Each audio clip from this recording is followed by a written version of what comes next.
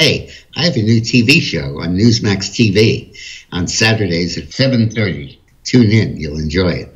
I've mentioned in previous videos about the case of Moore v. Harper that's in the U.S. Supreme Court and the hopes that I and others have vested in it to prevent election fraud in the future.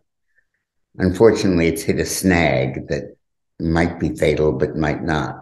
To see the rest of this video, please go to dickmorris.com/subscribe to sign up for my videos and columns. It's completely free. Or click on the link in the description box below.